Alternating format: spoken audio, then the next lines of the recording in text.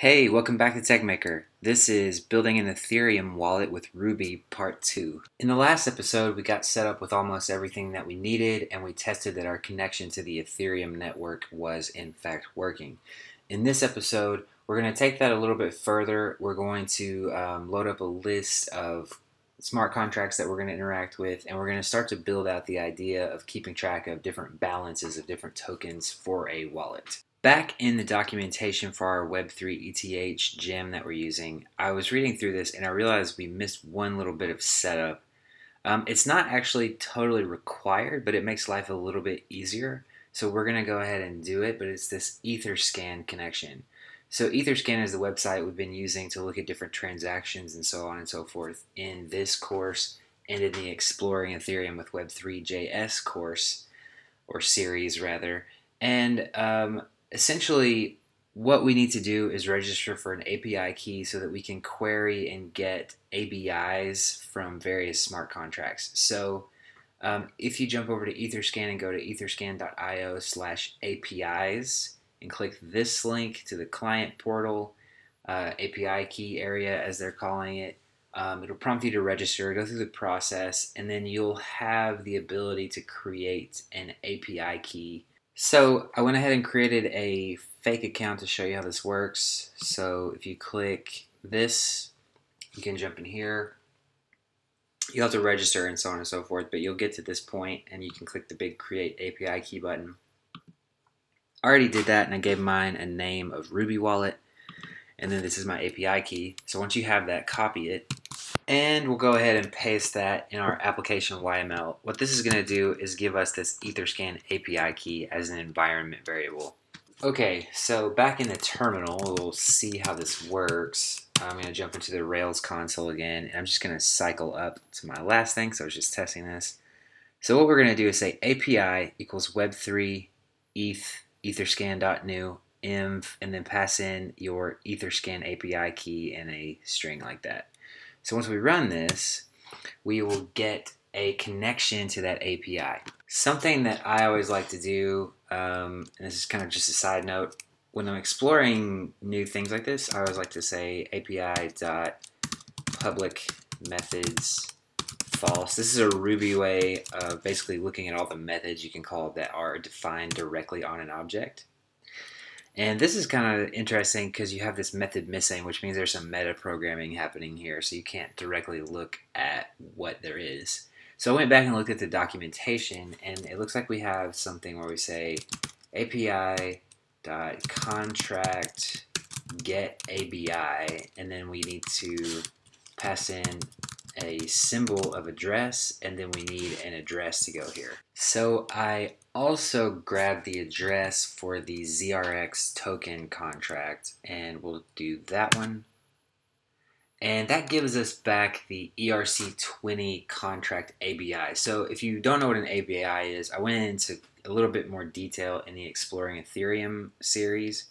But basically an ABI is Application Binary Interface. So this is sort of this is a set of data that tells us what functions are defined on a particular smart contract, and then we use that information to interact with the smart contract. So what we can actually do with this information, so another little handy Ruby trick is we can say ABI equals underscore, and that will set it to the last thing that was returned.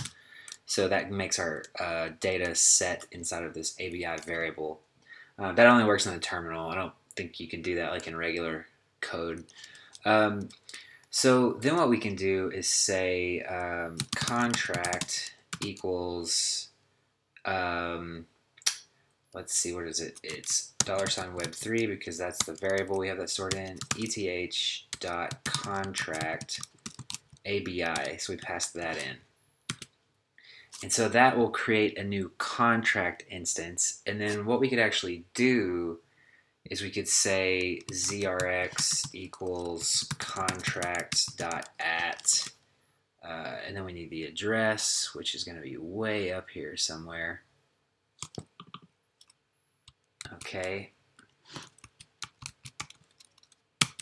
Okay, so now what we ought to be able to do is say like ZRX.total supply which will run a function against the actual Ethereum network.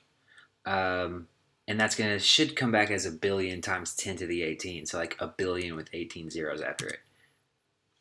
And I believe that's the case because that would be 1,000, that would be 1,000,000, that would be 1 billion, and then I'm just going to say that's 18 zeros. But yeah, that looks right. So back on Etherscan, I'm on the token page for ZRX. And basically what I want to do right now is just get an address of somebody who's got some ZRX tokens. So I'm just going to drill down until I get to somebody that does. So I'm going to copy this address. So finally I can say ZRX.balance of, and then pass in that address that I just copied, and hopefully it's going to print out some number. So apparently that person has a lot. So let me check what's going on here. So this is another cool site called ETHplorer, and ETHplorer does a similar thing as Etherscan, but you can get some kind of different information just a little more easily. So I'm pasting in that address that we were looking at, and I just noticed that it's got 10,000 ZRX. So that kind of shows you that when you see all those zeros, it can seem a lot bigger than it is, but that's actually accurate what we pulled back. So there's just a couple more things I want to point out. So first of all, if you're wondering why there's 18 zeros behind the number, that's because the base unit on Ethereum is Wei, which is 1 times 10 to the minus 18 Ether. So basically it's like the penny of the Ethereum network, but just a very, very tiny fraction of 1 Ether. And a lot of tokens implement the same sort of system. So for example, ZRX has 18 decimals also, I believe, which is why, 10,000 would be here, and then all of the rest of this is just like decimal places. So that's one thing I wanted to address. The other thing I wanted to mention has to do with what we were doing earlier when we pulled back the ABI. So we pulled back the ABI from the ZRX contract, but ZRX adheres to what's known as the ERC20 protocol. So we can actually reuse that ABI for different contracts. It may have been a little confusing the way that we went through that, but if it was, go back through it again and also check out the Exploring Ethereum series because we go in a little more depth over there. And that might help you get your head around it a little bit if you're confused. Okay, so on that note, we actually are going to jump into the code base, but I need to get my ABI because we don't want to have to query that every time we want to talk to a token, because all or most of the tokens are gonna use this ERC20 interface. So we really don't want to load it up from the API constantly because it's slow. So we just want to go ahead and store it somewhere. So I'm going to copy it and paste it into the code base. Okay, so what I'm going to do is open up my app folder inside of the Ruby Wallet directory, and I'm going to create a new folder just called lib. And inside of here, I'm going to create another folder called tools. And then I'm going to create a file inside here, and let's call it contracts.rb. So if you're not familiar with Ruby, some of this may be a little strange, but just keep following along and hopefully it'll make sense. So we're going to do, the first thing we're going to do is say module tools, and then inside of this we'll say module,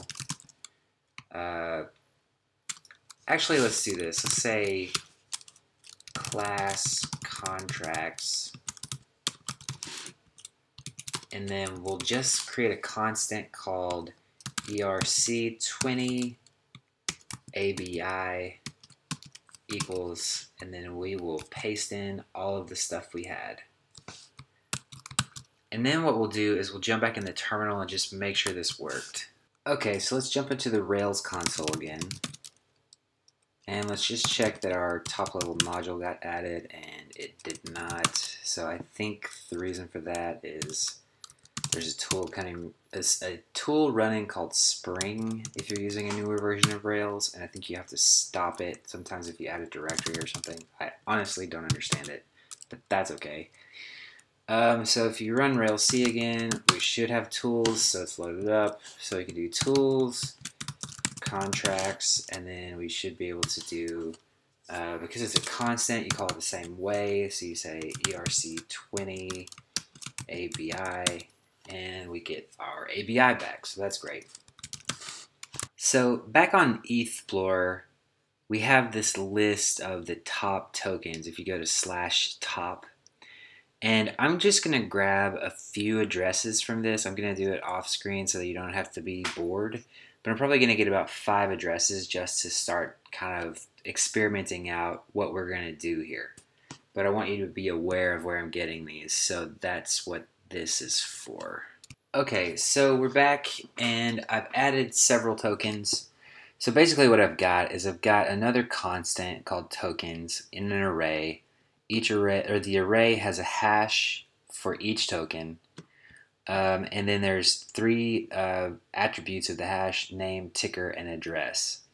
So I just grabbed some of the top ones. I don't necessarily vouch for any of these tokens or whatever, but they're all in the top 10 or 20. So what I want to do is basically create a function or a method that's going to take in an address and tell us what the balance for each token is. So actually I think I need to, there's a bunch of ways you could do this, and I'm just going to try one way and we'll see what happens.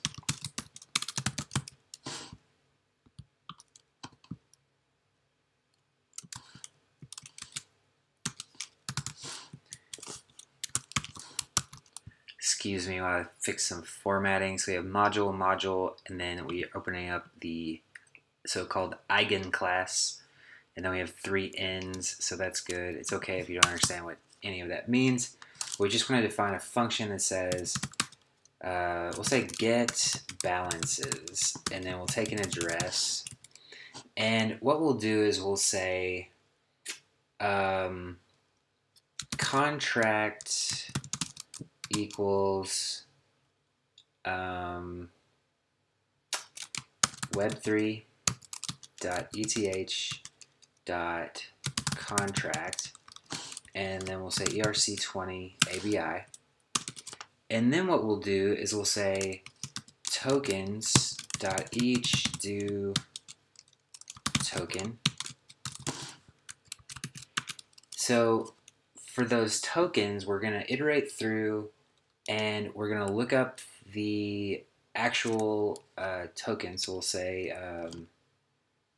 let's see, how can I say that? T equals, that's a terrible variable name. I'll find a better one in a second. We'll just say contract.at token address. And then what we'll do is we'll say put balance of, and we'll just use the ticker, so token ticker, and then we'll say t dot, what was it, balance of, and then address, right? Because we're getting the address from there. So we've got that, and then I like to put some like separators in here. And I misspelled ticker, so that's gonna blow up.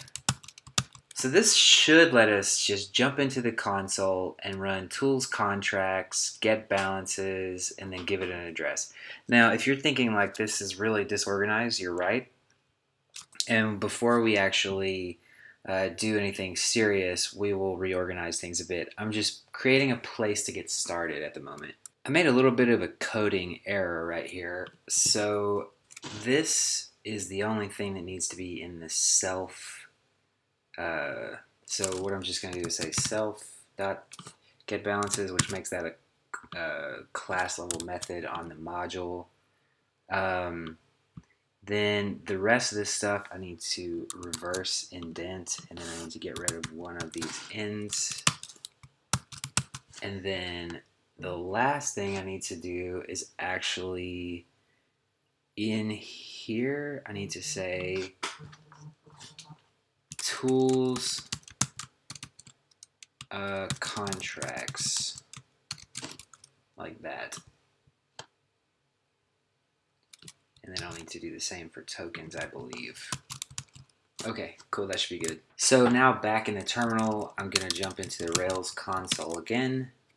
And now I can run tools, what do we call that? Contracts.getBalances. And then I'm gonna give it an address that I just found. It's just somebody's address. And it's gonna look up each and every one of those, and it's gonna tell us they have some EOS, some TRX, some ZRX, and then it's going to return out the data set that it processed. Okay, and then back in ETHFloor, this is actually the address, and if you were thinking, oh, that looks like quite a lot of that stuff, well, they have $3.1 million worth of crypto on this address. That is 237,000 ZRX, which I believe is what we saw. I'm going to look down for EOS. Did I miss EOS somewhere? Where did that go? It's right there. So they have 14,000 EOS. So the strategy that I'm going to choose to take is basically to build up a list of known tokens.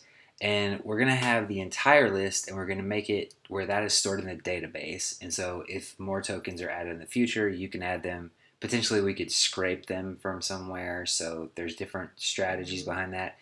But at any rate, what we're going to do is we're going to have a list that's stored on the back end. And then what we're going to do is whenever someone enters an address that they own, we're going to look through all of those addresses and see what are the balances of each of those tokens that they have. And from there, we're going to build a similar thing to what we're looking at with ETHFloor, where you can actually see like what is the US dollar value or different currency values from that. So that'll involve working with some other APIs. So that's definitely what we're going to do next in the next few videos. After that, I'm going to try to work out some different strategies where we can turn this into a really fully functioning wallet so that you can actually execute transactions from here, which involves all sorts of crazy security concerns, and I'm not going to promise that it's going to be perfectly secure or anything like that.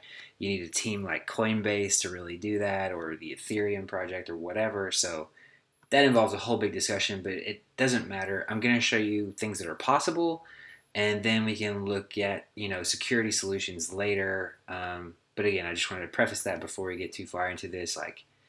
Security is its own concern, and then just kind of how to do things is another concern. How you could possibly do things, and then you can iterate towards better, secure solutions. So that's it for this episode.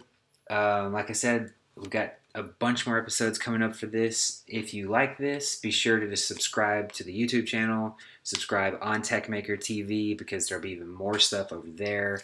Please click like if you're on YouTube, click the bell button, all those good things, and I'll talk to you next time.